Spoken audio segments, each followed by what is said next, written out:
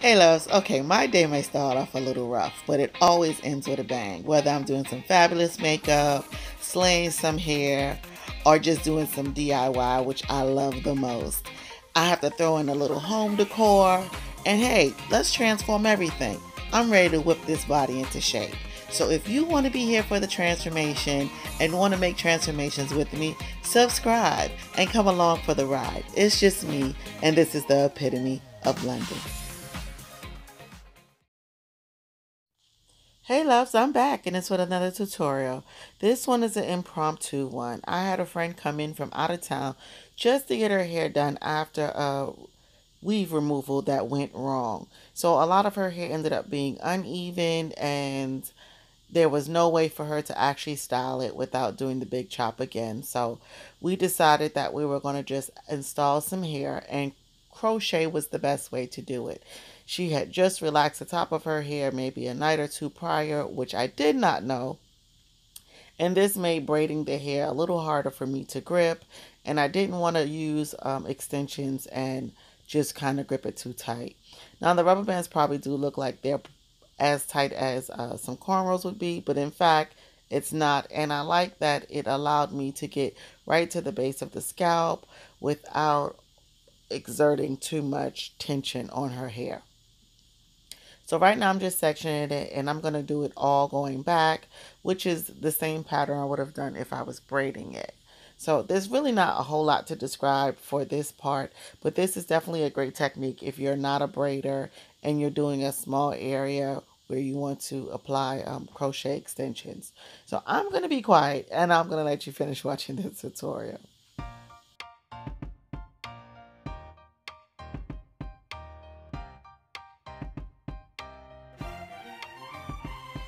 Now once I've got her entire head done, I just went ahead and connected them all to the back and just did that little tiny ponytail there that you see.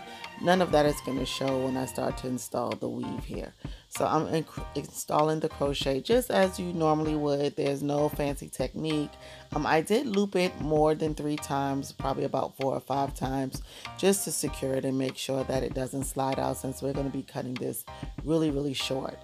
She wanted kind of like the full look on top that you see in a lot of the Pinterest pictures, but not something that was too overwhelming for her face or that did not look natural. So this is the hair that we're using, the Kima braid, and this is in the color 1B, I believe. Or no, I lie, it's in the color number 1. You can get this hair at any of your local beauty supply stores. And right now, as I'm knotting the hair, I am going ahead and giving it shape at the same time. I don't want to just install it and then try to shift it. I like to kind of lay it in the direction that I would have it to go, so that I know when I've reached the amount of crochet that I need to put in. Too much could become too full, and then we'll have her looking like a high top fade, and that was definitely not the look that she was going for.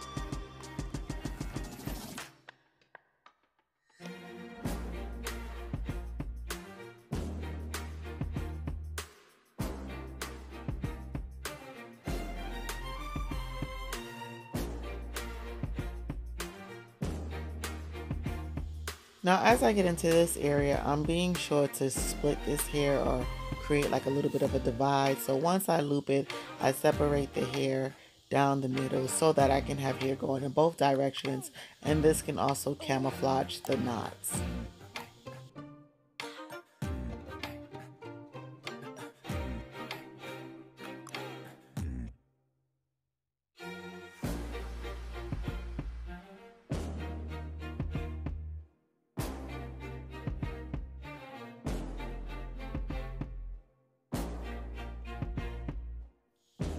Then with a little back comb, and just to ensure complete coverage, I'm just going to tease it just solely at the roots. Be certain not to do too much because you don't want to cause tangling and matting. Now we were originally going for a little bit of a fuller look on top, not too tall, but definitely full. But once I got into the actual cut, and if you can see towards this back here, the hair, her actual natural hair is cut pretty high. She initially had a mohawk down the center of her head. She attempted this same style through another stylist, but they used glued in tracks. And so when she removed them herself, she actually ended up breaking off a lot of her own hair. And a lot of times it's not really the glue, it's just in the process of removal. And if you don't do it correctly, or you yank them out, or you don't actually use the proper products to remove them, it could cause breakage. So because that ended up happening and it had the back of her hair patchy, I had to go as close as I could to even it out and then bring the top of the crochet down to meet it. So this is the reason why it is as small as it is, because I wanted to be able to accommodate her head and the natural hair profile. So as you see here, because it was so low in that back area, I was unable to leave the center back of it very full in order to blend it. So that's why it has that graduated look. I think it was a better look, honestly, for the shape of her head. As you can see here, a little bit better. So I just kind of went with the natural curve of her head, and this is the finished look. Tell me, guys, what do you think? Well, my loves, I hope you enjoyed this tutorial. I hope it was a little something different from the norm. And if you would like to see more of these, you know what to do. Subscribe, share, like, and comment. And as always, until next time, bye, loves.